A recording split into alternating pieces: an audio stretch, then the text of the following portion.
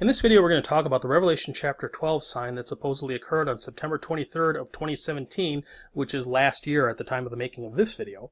Right now it's June of 2018, and so we're looking at this in retrospect. But this whole event is something that kind of took YouTube and a lot of the internet by storm last year, leading up to it, where there was many people who believed that this was going to be an event of very great biblical significance, possibly the rapture, possibly the end of the world, who knows what. Because it seemed that when you read Revelation chapter 12, it seemed to describe what was going on in the heavens and the skies and the astronomy for that date of September 23rd, 2017. So let's go ahead and take a look first at what I want to do is I want to discuss what exactly was that all about? Why did nothing happen? Was there any significance to it? Is it a failed prophecy? Those are the types of things we're going to look at. So first, let's go read the actual verses in the Bible for Revelation chapter 12 and see what they say. Okay, so here we have Revelation chapter 12 in the King James Version, verse 1. And it says, "And there appeared a great wonder in heaven, a woman clothed with the sun, the moon under her feet, and upon her head a crown of 12 stars. And she being with child cried, travailing in birth, and pain to be delivered. And there appeared another wonder in heaven, and behold, a great red dragon, having 7 heads and 10 horns, and 7 crowns upon his heads. And his tail drew the third part of the stars of heaven, and did cast them to the earth. And the dragon stood before the woman, which was ready to be delivered, for to devour her child as soon as it was born.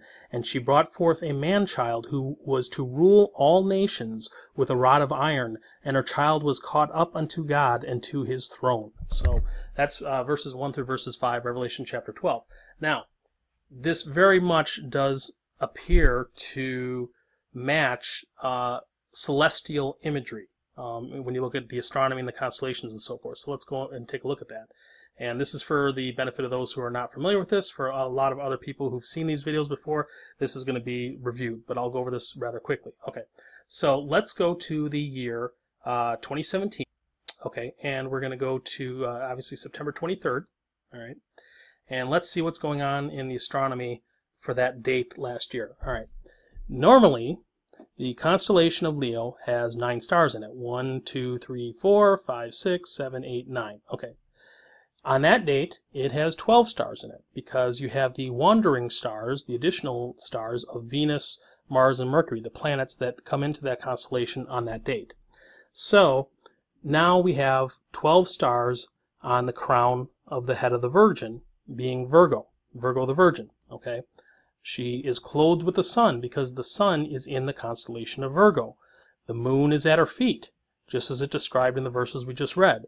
So it appears that we have a celestial event that very much matches what is being described in Revelation chapter 12. But what about the addition of this planet here, Jupiter? Okay, it doesn't seem to mention any other stars. It mentions the sun, it mentions the moon, it mentions the 12 stars in her head, which are normally 9. So you have all the other stars listed, but we don't have a listing for Jupiter. Okay, well, it also says in that verse that she labored to give birth. All right, Jupiter, as it's going through its cycle during this time, and it goes through each sign of the zodiac approximately every 12 years.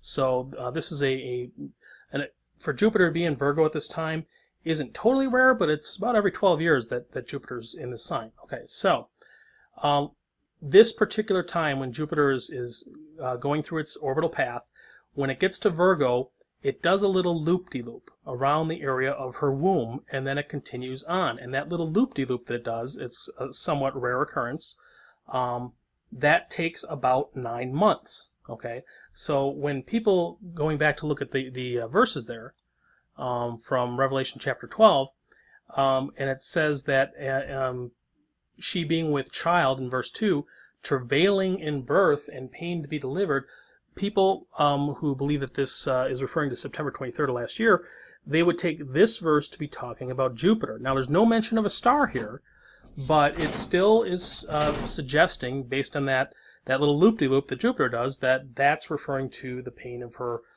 giving birth.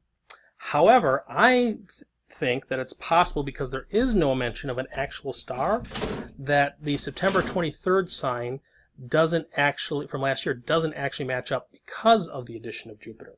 And the reason why is I think there's actually an alternate celestial event that could be referring to her laboring to give birth. So let me explain what that is. So normally, as I mentioned, the sun spends 1 month in each sign of the zodiac, just like Jupiter spends 1 year in each sign of the zodiac on average. Now, Virgo is a little bit of a longer constellation. So when the sun enters Virgo towards the head of the Virgin, okay, if the moon passes by while the sun is at the top of Virgo, then there's a good chance that the moon will pass by again when the sun is at the bottom of Virgo. So normally on the lunar solar calendar and in the ancient times, you would determine the month by when the moon passes by the sun. When you see the first sliver of the new moon, that's the start of the month, okay? And so as the sun spends its time in each month in one of the signs of the zodiac, then you usually have one occurrence of a new moon in each sign, okay? So typically you would have one first day of the month in each sign of the zodiac. Well, in this circumstance, you actually end up with two passing by of, I don't know how you'd refer to it, 2 first days of the month, if you will, occurring in Virgo. Well, the sun is in Virgo. And so that could be a possible allusion to her laboring to give birth. In other words, laboring to move on to the next month.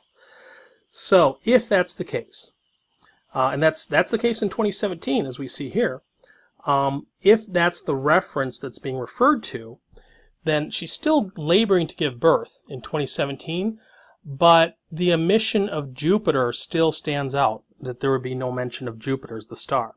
So I could definitely see the verses fitting it either way, either with Jupiter being referred to, but I question that, or with the way that I just mentioned where you have 2 first days of the month in Virgo, when the sun is at the top, and then later, a month later, when the sun's down towards the feet.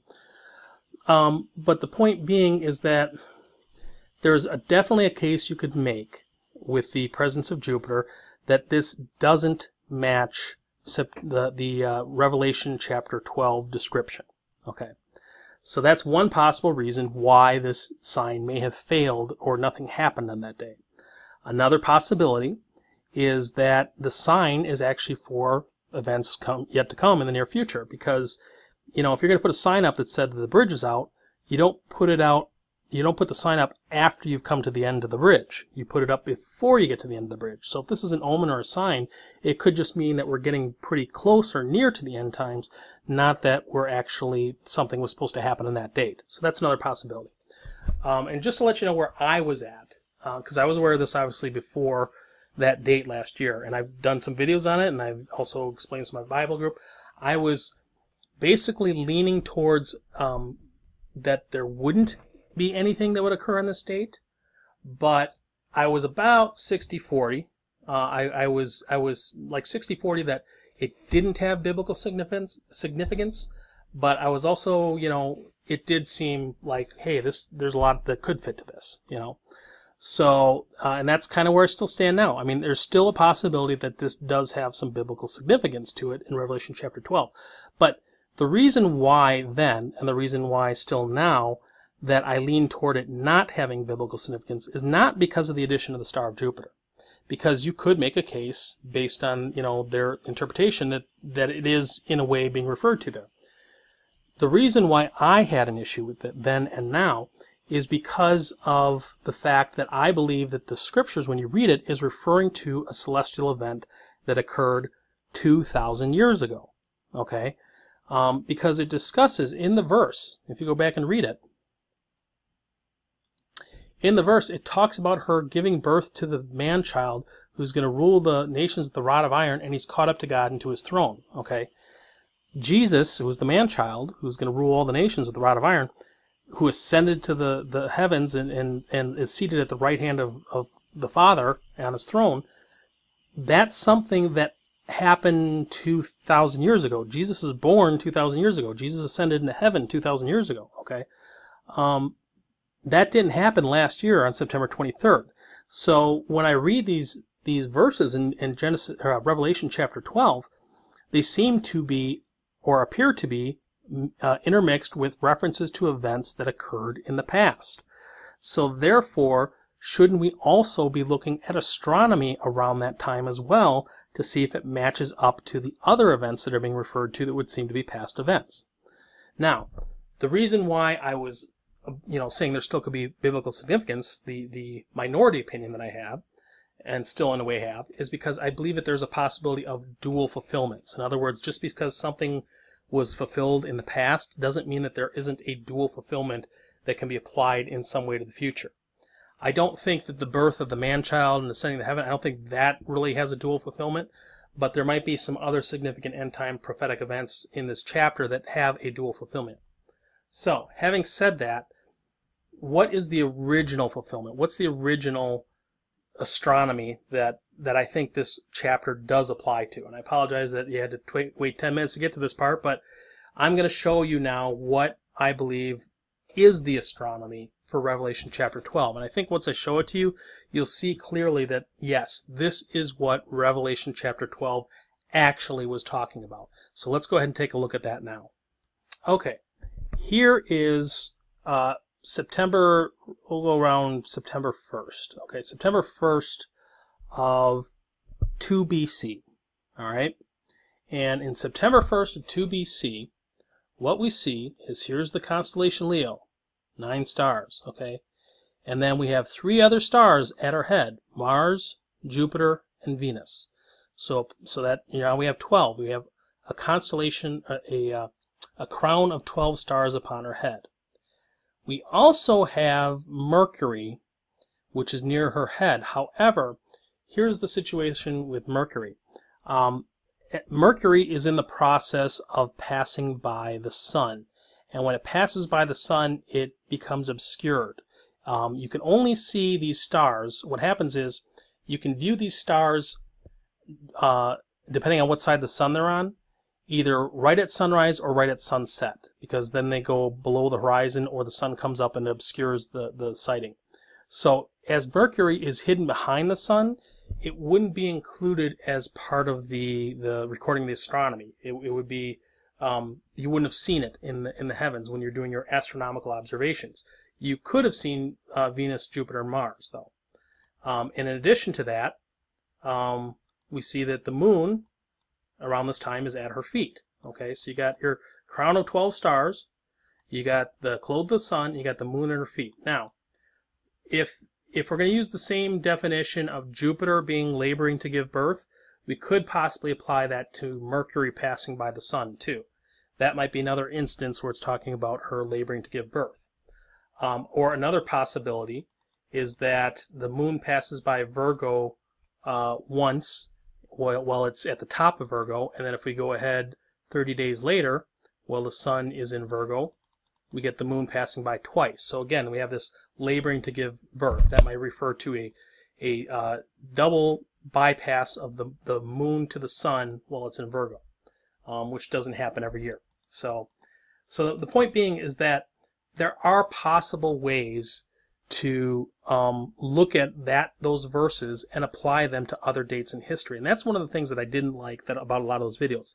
They would make the case and say, oh, this never occurred before in history, ever before. Well, if you're going to include Jupiter and the loop-de-loop and all that kind of stuff, yes, you can make that case, but you're using a very narrow interpretation of those verses to say that they apply for Jupiter. If you don't say they apply to Jupiter, then you could make the case that this has occurred before in history. And this is an example right here. This is in 2 BC, which, by the way, going back and looking at those verses, they talk about the woman giving birth to the man-child. Okay, well, what happens around 2 BC? Well, that's around the time Jesus is born. Okay?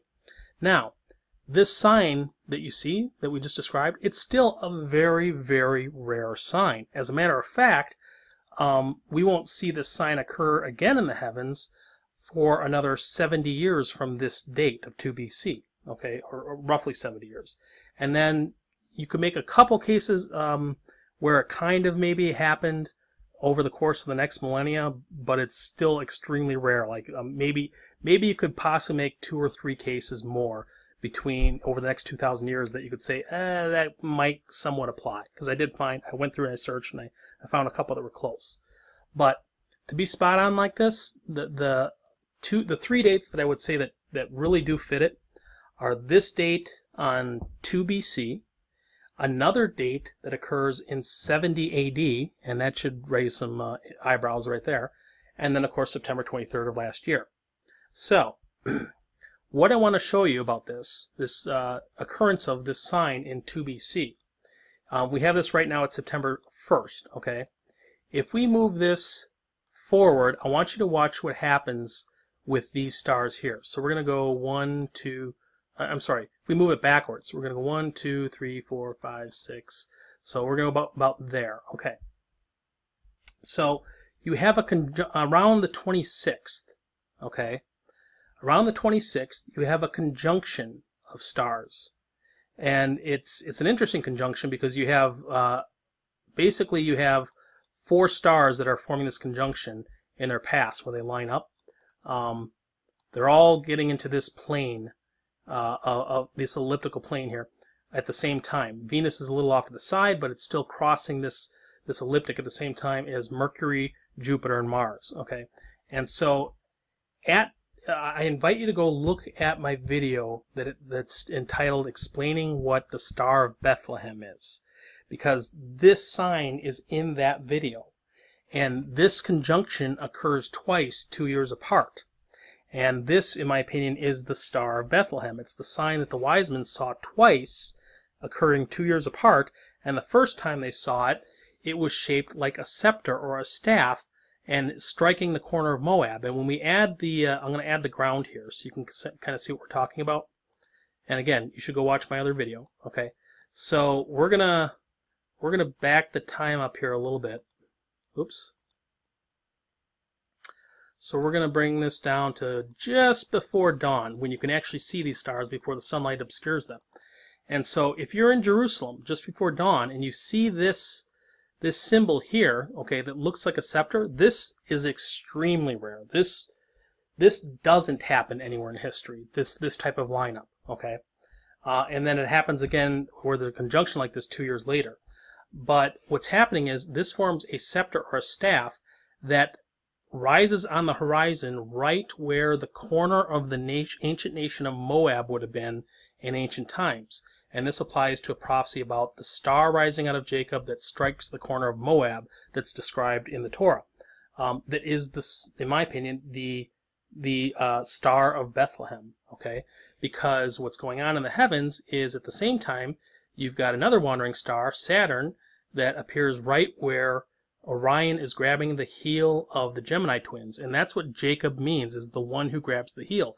So you have a star rising out of the one who's grabbing the heel, rising out of Jacob, okay, and a scepter rising out of Jerusalem, out of Israel, that strikes the corner of Moab. And if you're in Jerusalem on this date, you're going to see the scepter. From your perspective, it's going to strike the corner on the horizon where Moab is, which is a little basically corner on the map of that nation where it is on the horizon.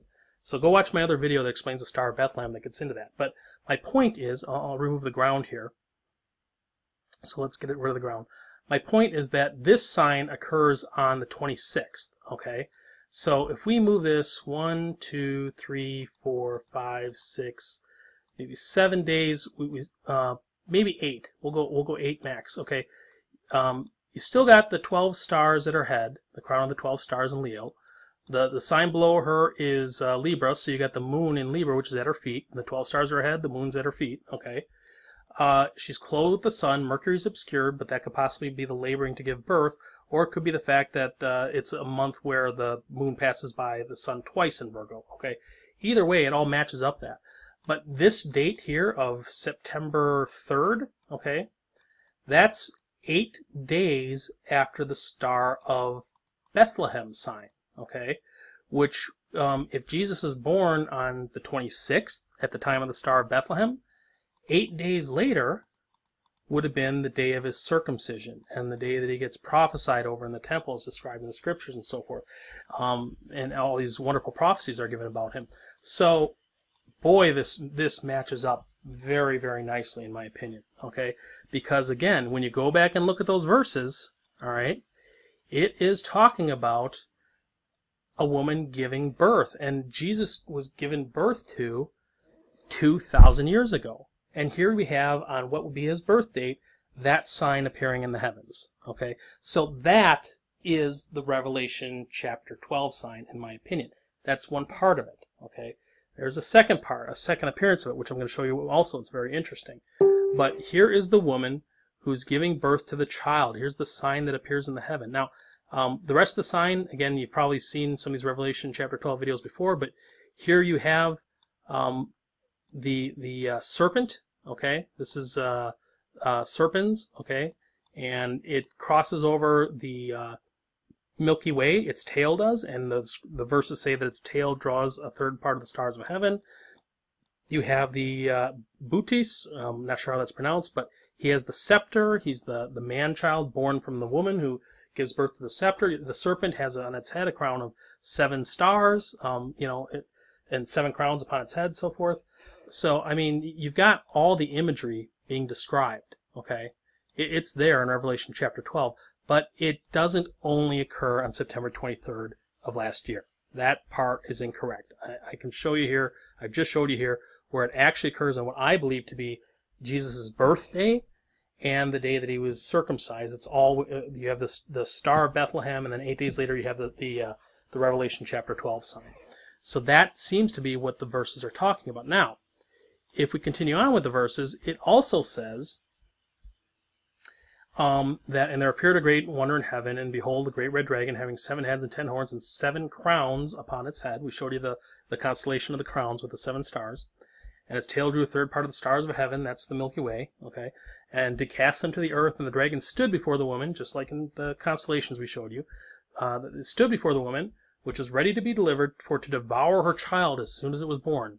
All that imagery is in the stars. Okay, and she brought forth the man-child who is to rule all the nations with the rod of iron. We saw the constellation that alluded to that. And her child was caught up to God and to his throne. Okay, so this part, her child was caught up to God and to his throne. Okay, that did not happen in 2 BC. Okay, that happened 40 days after. I mean, Jesus was crucified on the cross. He rose 3 days later. Then he ascended into heaven after 40 days. Okay, that's when he ascended to God and was seated at the right hand of the Father, awaiting for his enemies to be made his footstool. All right, that's a past event as well, but that's an event that did not occur last year on September 23rd. That's an event that happened a couple thousand years ago.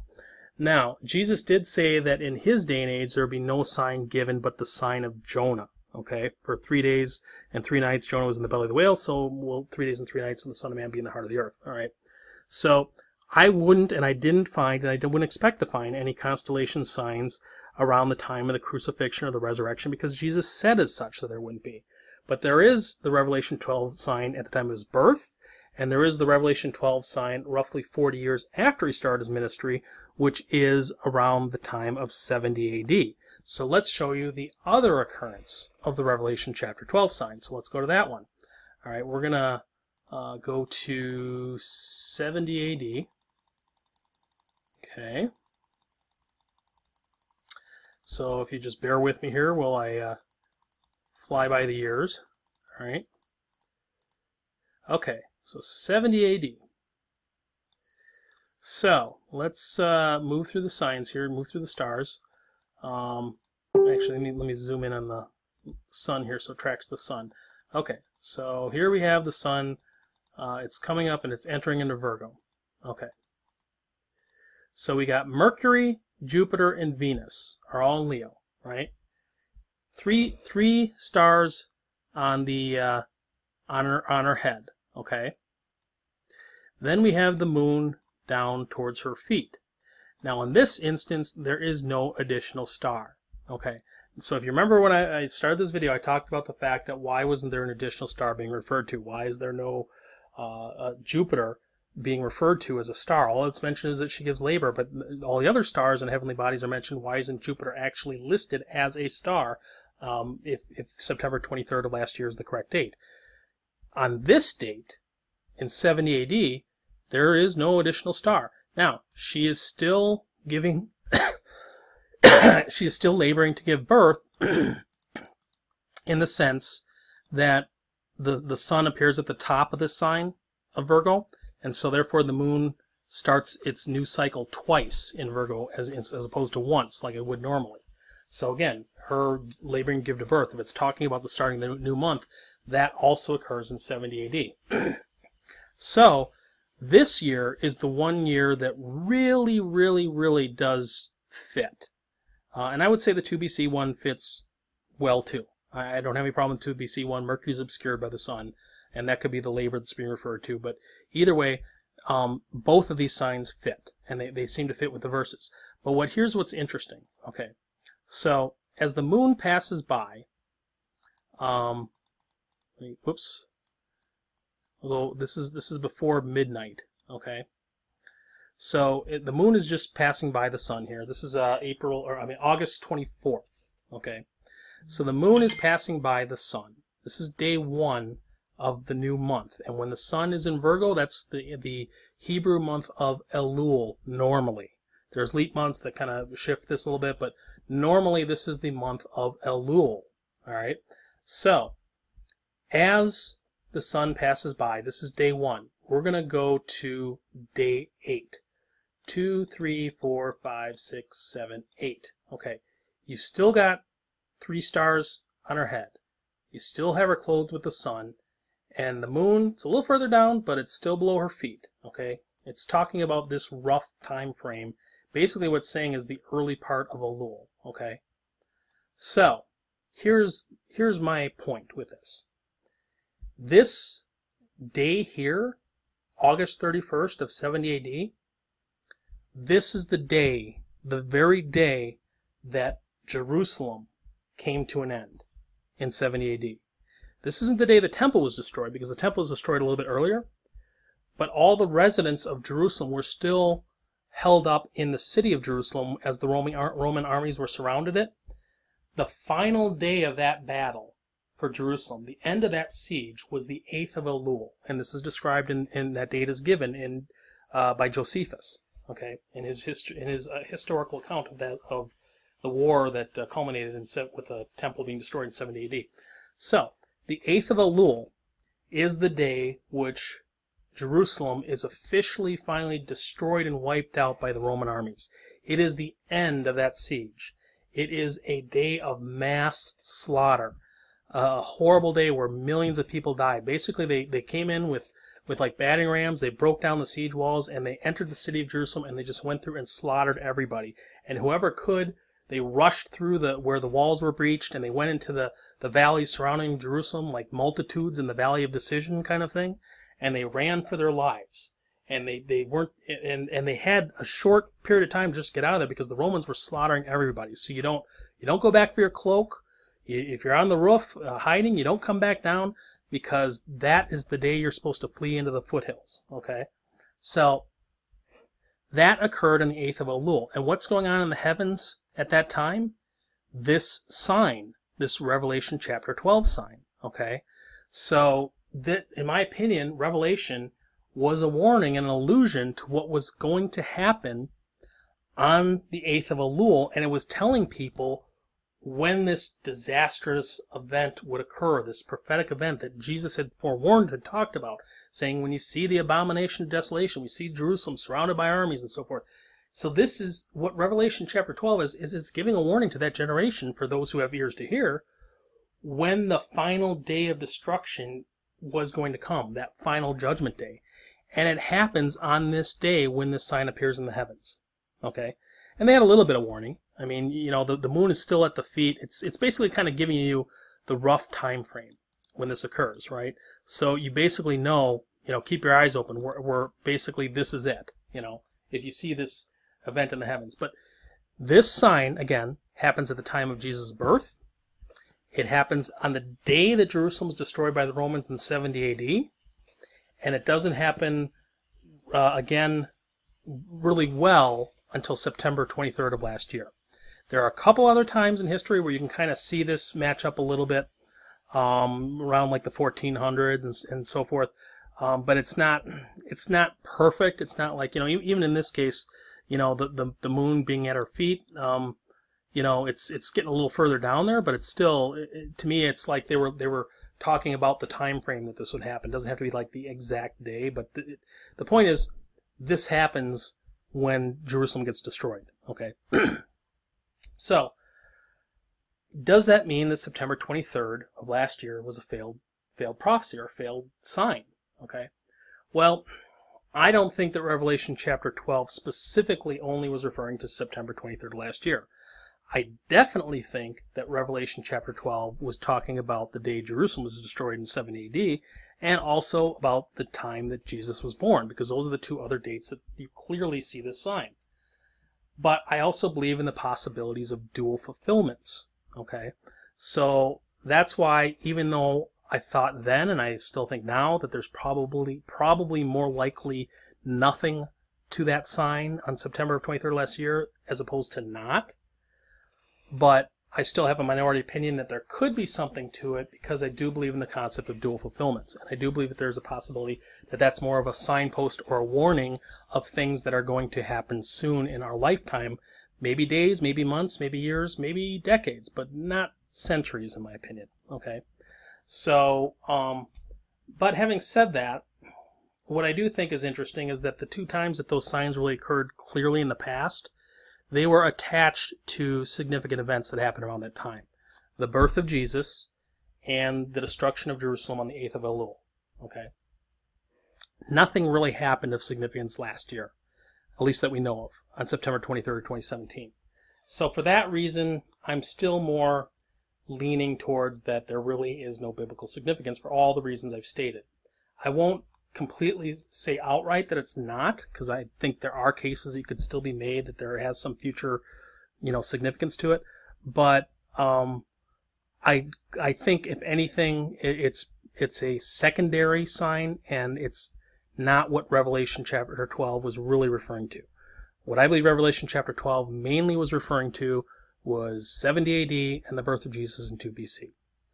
So I wanted to do this video because I think a lot of people, when things like that happen, you got the Mayan calendar in 2012, and people come out like books, 84 Reasons Why the World is going to End in 1984 was another famous one. I mean, there's all these instances where people make predictions, they make dates.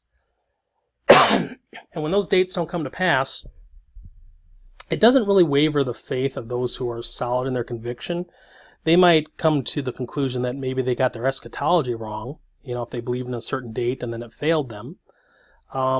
But it does have the possibility of hurting those that are weak in the faith.